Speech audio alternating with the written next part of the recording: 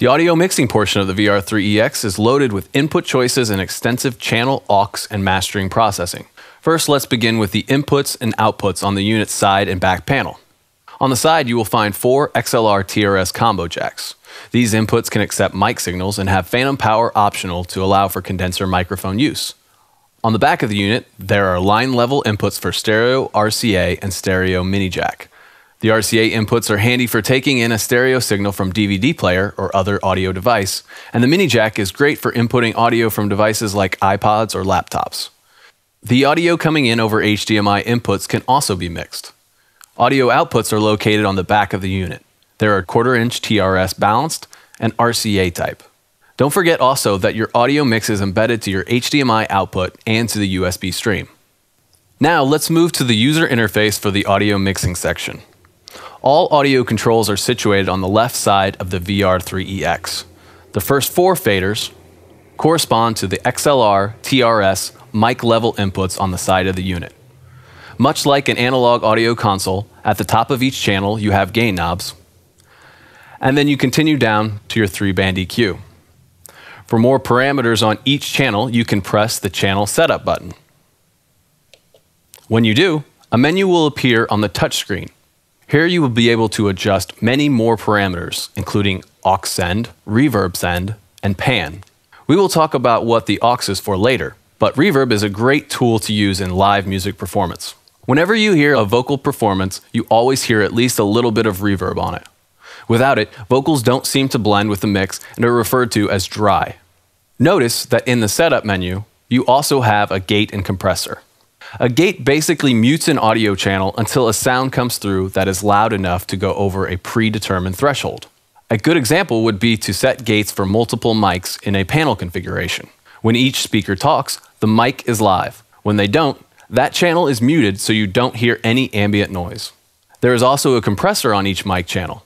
A compressor is used on vocals to lessen the dynamic range that a person uses when they talk. It helps to maintain a constant level to keep the speaker or singer intelligible at all times.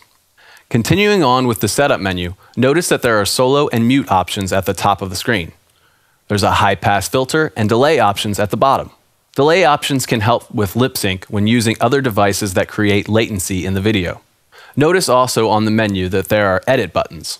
Press these to get even further control of the parameter.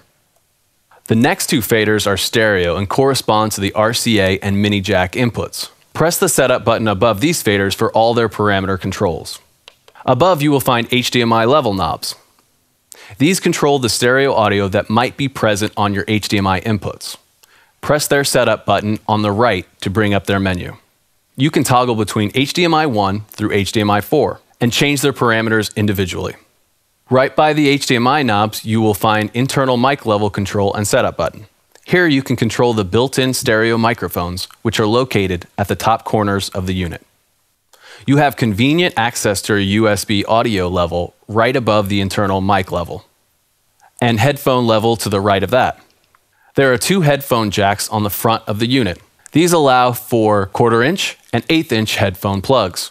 As mentioned, reverb can be added to each of the audio channels individually. The overall reverb level can easily be controlled by the knob below the phone's knob. This brings us to the main fader.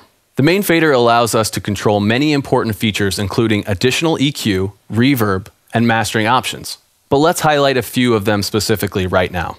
One of the new features of the VR-3EX is an audio aux bus.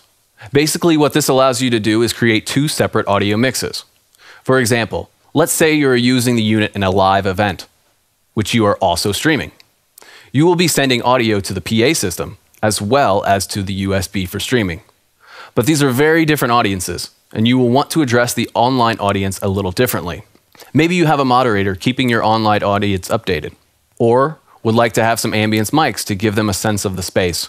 This allows your online audience to feel like they are right there, which is very important for musical performance. Now, you can have these sources mixed into the USB stream without also sending them to the PA. Simply use the aux send levels in each channel setup menu to create a completely different mix. Notice on the main setup menu, there is an aux level function. This essentially serves as the master fader for the aux send mix. Also on the screen, we see a bus select option. Touch this option and you will be able to patch which audio mix you want to go to which audio output. For example here, we would want to make sure that our main audio output is assigned to the main bus, going to the PA. And our USB audio output is assigned to our aux bus, which is intended for our online stream. As you can see, any audio output connector can be assigned to run either the main or aux bus, allowing for great flexibility. The second feature I'd like to highlight is also found in the main setup menu. Tap the audio follow option. Audio follow allows for synchronization of audio sources when changing video sources. For example, say you are in a corporate event environment. You have a speaker and a Blu-ray player for playback at various times during the event. We've all been witness to audio level coming up late, either when a person steps to a mic and nothing comes out, or when playing back video and the audio is missing for a second or two at the beginning.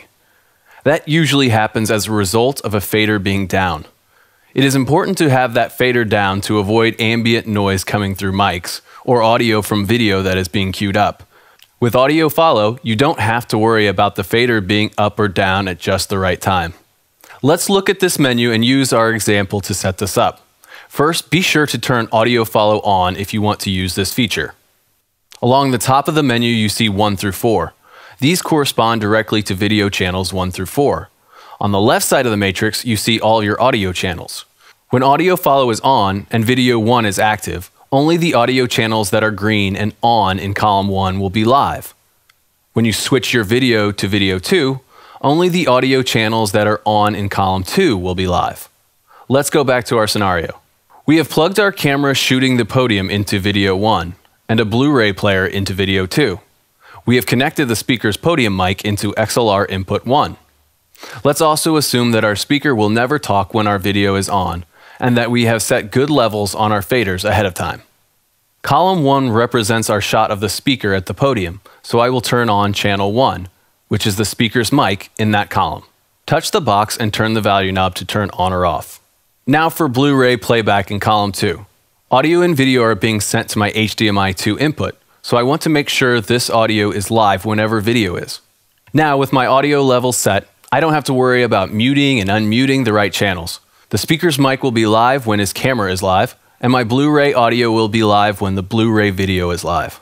What's better is that the audio will be faded in and out following your video transition type and time, creating seamless transitions. Obviously, this is a rather simplified example, but you can really see how helpful a tool this can be in a live production environment.